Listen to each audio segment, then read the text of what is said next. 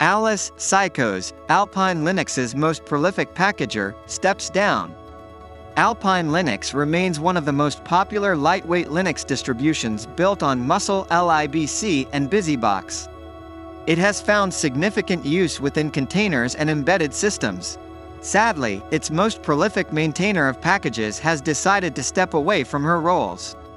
Alice Psykose, who is easily responsible for the highest number of commits per author over the past year, has decided to step down from maintaining her packages. The Alpine A port stats put her at 13,894 commits over the past year. In comparison, the second most prolific packager saw just 2,053 commits. Psykose has 6.7x the number of commits as the next packager. Her 13.8k commits are also about half of the 26.8k total commits seen in the past year. Over the weekend, I learned that Psykose has begun dropping maintainership of the packages she maintained.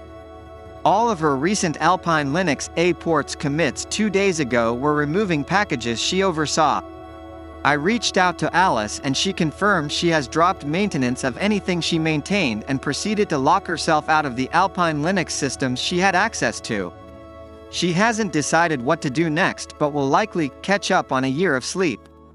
She doesn't believe this will ultimately impact Alpine Linux itself, but hopes others will pick up what's needed to keep package maintenance going. In any event, great job to her for all of the packaging work she's done for the Alpine Linux project over the years. Her contributions will be missed.